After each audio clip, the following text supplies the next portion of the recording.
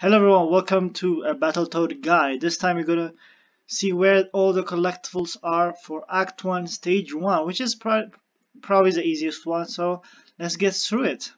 The first one you'll find right here with the train. You can just grab it here.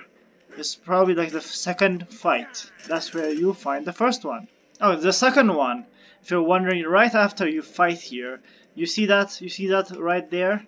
That is exactly where you find the second one. Come on, grab it before it disappears.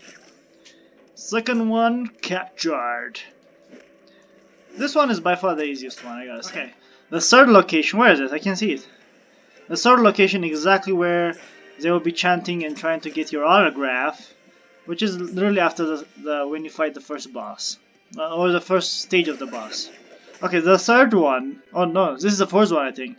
This one is basically after you fought the second phase of the boss.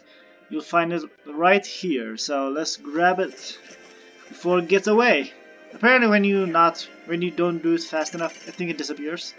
I'm not too sure though. The other one, the last one, is right here. You can't see it, so where is it? Come on. We can't. Okay, it's basically right there where the statue of, what's his name?